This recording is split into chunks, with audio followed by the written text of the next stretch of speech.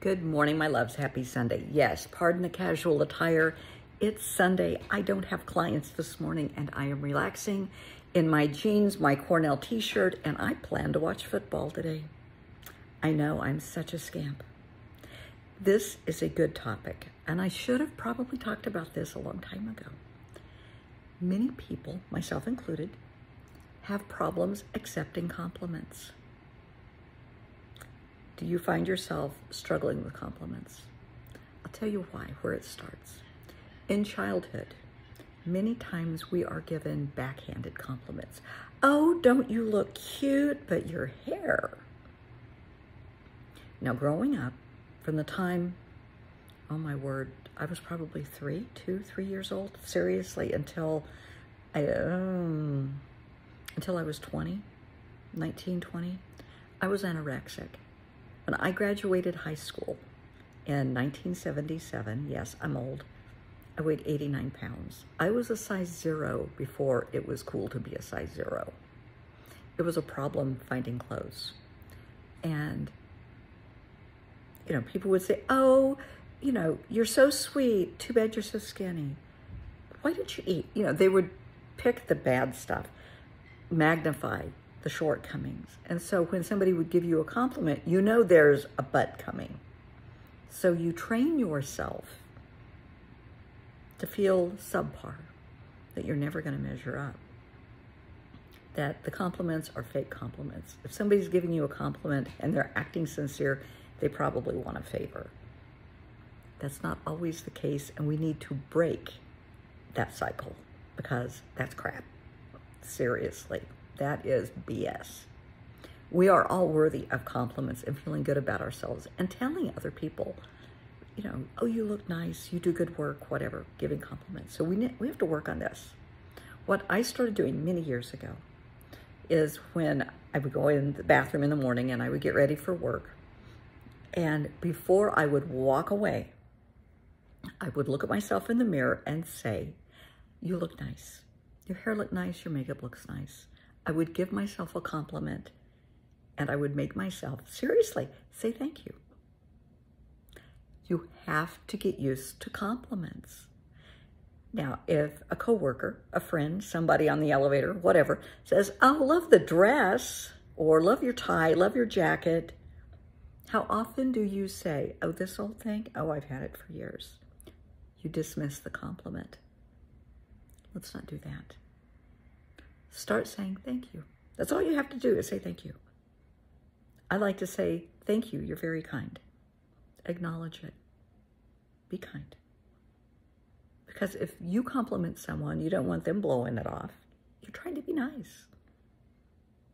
So take the compliment to heart.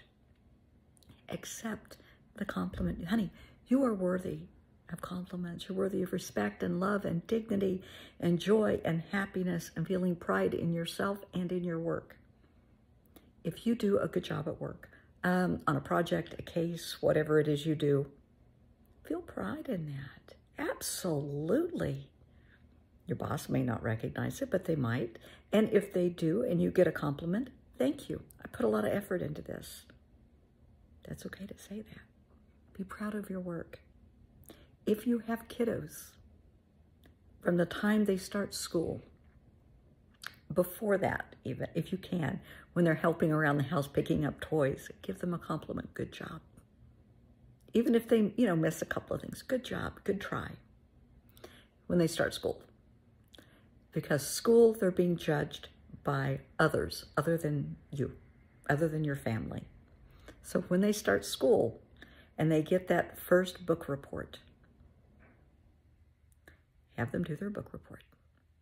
Ask them, have you read it?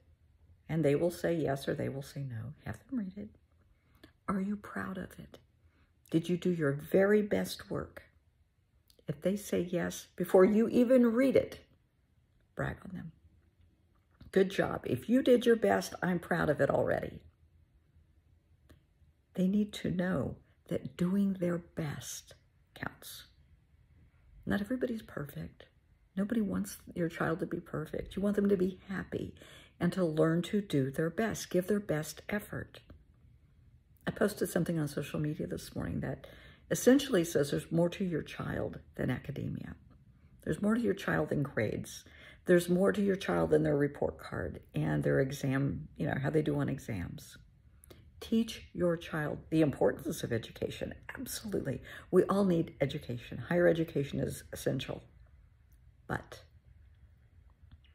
even more important than that, teach your child to be a good person, to be loving and kind and supportive, to be a good friend, to be a good member of society, the importance of being a good citizen, because it is important. It's important to know to be a friend to someone who doesn't have a friend, to help somebody out. Don't enable somebody. Don't do their work for them. But if somebody's struggling, help them. Lift them up. Listen to them. Be a good listener. Be a good friend. Be a good sport. And, sports. Good sportsmanship. It's okay to lose. Be proud of who won. If you gave it your best shot, be proud of that. Because later in life, when they're in college, when they're in school, you have important tests. Do your best. If you don't make the dean's list, that's okay. You did your best. When they get a job, they're up for a big promotion. And this has happened to all of us. You really, really want this job. You know you could do the best. This is made for you, and you don't get it. Well, that's because it wasn't meant for you. Sweetheart, what is meant for you will come to you. It wasn't meant for you. Something better is coming. Just sit tight. But all you have to do is do your best and be proud of that. Teach that to your child, please. Teach them to accept compliments. They're worthy. You're worthy. God does not create junk. We are all here for a reason. Please. Stop tearing each other apart. Stop the hate. Stop, belittling other people, the name calling. I know right now, here in the U.S., it's a political nightmare because we have elections coming up and people are vicious. And it just is so irritating and disheartening because we have people with wonderful educations, brilliant minds, good hearts. But when it comes to this, they suddenly behave like 3-year-olds on a playground. Name calling, throwing mud, lies, deceit, making shit up. And they expect us to support that behavior. And I'm not talking one party in particular. This is kind of a broad spectrum statement.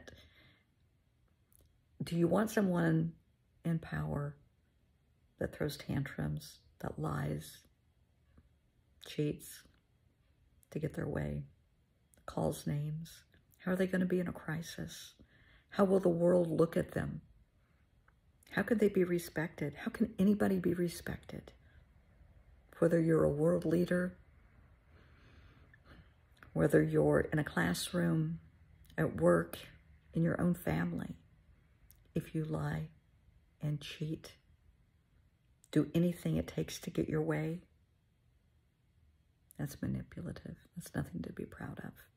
That's something to apologize for because you're better than that.